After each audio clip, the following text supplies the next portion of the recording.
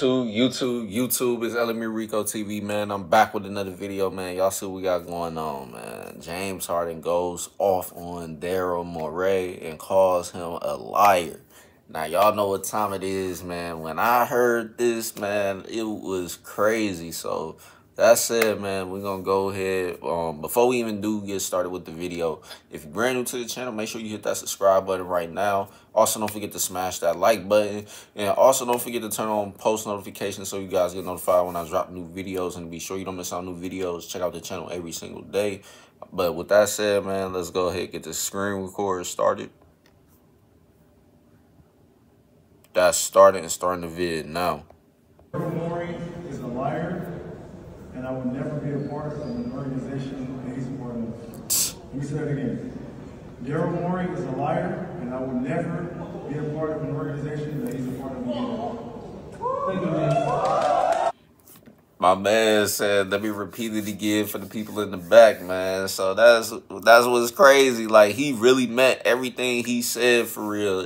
It's just crazy that this is a situation that's going on right now in the league for real. Like, I ain't never seen a situation get this bad between a player and pretty much the GM of the team and stuff. So with that said, whatever Daryl Morey must have said to him, he must not be living up to what he said to Harden to make Harden want to redo an extension or whatever. People going to say what they want to say about the extension, but people got to realize Harden signed that extension because at the time, the extension, 76ers was the only team that was able to pay him a max contract. So he went with the intentions of, all right, Daryl Morey said if I do this, then they'll be able to go ahead and push me whatever for my max extension. So it had to be something along the lines with the contract extension, and whatever happened, Daryl Morey must have told him, nah, we ain't going to be able to give you that max no more, et cetera, et cetera. So I feel like that's possibly where things went south with them. But I could be wrong, man. It could be something else that we just don't know yet. But I'm pretty sure there's going to be a lot to come out of this situation. Now, I did see Daryl Morey did say in response that this didn't move him at all. Like he said, he's still sticking to the point that if there's nothing out there for them to trade Harden for, he's not going to do a trade. So that said, man, it sounds like Daryl Morey is going to try to force Harden to stay there. But we going to see what's going to happen out of this, because Harden, we already know he already said he's not coming to training camp. So if he's not coming to training camp, then that 9 times out of 10 means he's definitely not going to come to none of the games. And he's okay with sitting out games and possibly getting fined every single time he sits out. I feel like the league is going to step in, and that's probably what it's going to be. They're probably going to make him forfeit pretty much his whole entire season salary and probably get some type of NBA suspension as well going into the next season, with however they go about him going to another team without doing a trade, since he's taking it this route. Because this is going to be the first time we had a situation like this ever get this bad and toxic like that for real. So we going to see, man. But this just definitely ain't looking too good at all for the 76ers. Because, yeah, you're going to try to force him to stay, but he's already saying he's not coming. So it's like, what's the point at the end of the day? So either way, y'all still not going to get what y'all want, and he's going to still get what he wants, but it's just going to come at a cost.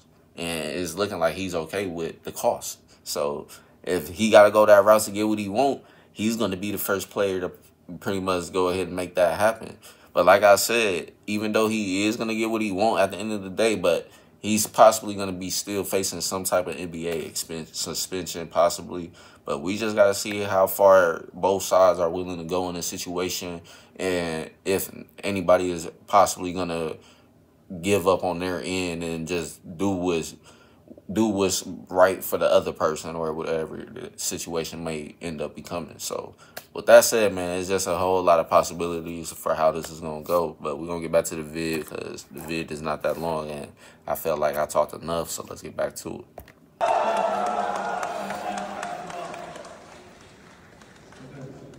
Any more questions? You good? And this is actually after the 76ers ended trade talks on James Harden. He said, "I planning got to tell bring him y'all in something to training real camp quick before the start of the season and to have him actually play during the season." But James Harden has stated that he will not be attending training camp and will not be playing for the 76ers, and now says this about Daryl Morey, who he's been friends with for quite some time as well. Obviously, him and Daryl were together at Houston and then reuniting together in... Yeah, and that's pretty much the thing. It's like him and Daryl Morey had a good relationship back in Houston. He gave Harden pretty much everything he wanted. The money, and obviously when he had CP there, and then when they also had the shooting power and everything to really rival the KD and Steph Curry Warriors and stuff like that at that time.